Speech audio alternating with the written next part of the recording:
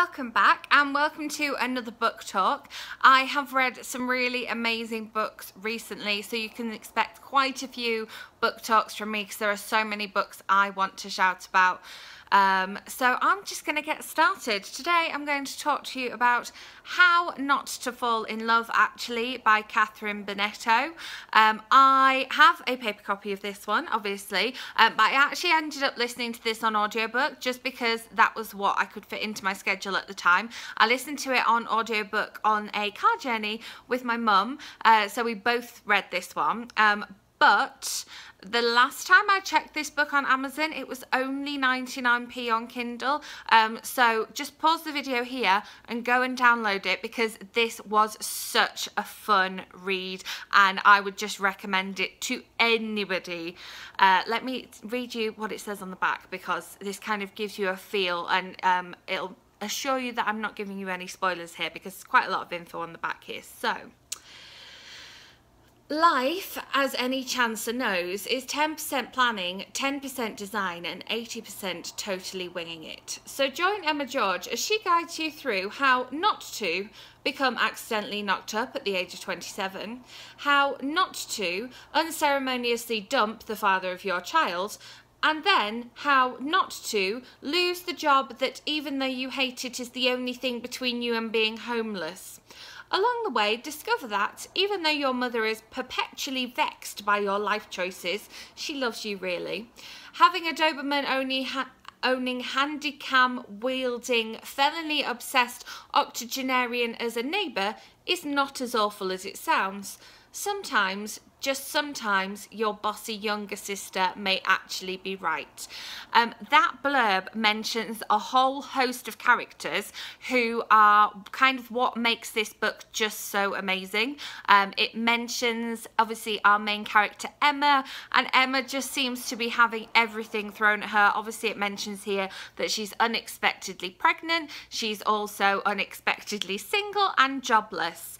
But no matter what the world throws at Emma, she may complain about it, but she deals with it in her own way, and that is what makes Emma so magical. She kind of never really loses hope. She might moan and whinge, but actually deep down she is handling it all. It also mentions on here Emma's mum.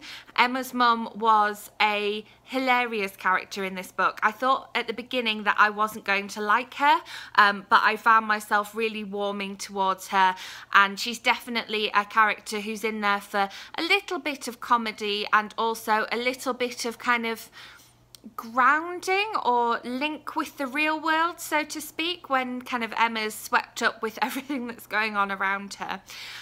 It also mentions Emma's younger sister, Alex. Alex I just loved right from the start. Alex doesn't live in the UK, she lives somewhere else, and that kind of changes over the course of the book as well. And so a lot of her communications with Emma are over the telephone, and again, she's a real grounding influence on Emma. And I really loved Alex. She was so excited about everything, and I'd like to know what happens to her. So, you know, if we could have a follow-up book of what happened to Alex, that would be really quite good.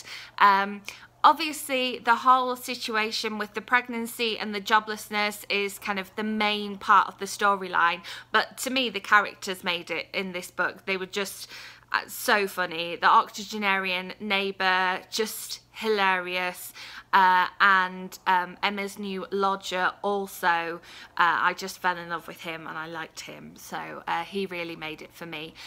It was really good to have picked up this book. I think I mentioned in my wrap-up actually that I had just commented the other day on how I hadn't read a book about somebody who has a baby in a while, and it's a topic that I really like in a book. I like reading about, you know, how people cope with pregnancy and new mothers and new families and things like that, and so this book came along at just the right time because it was exactly what I wanted to read about at that time.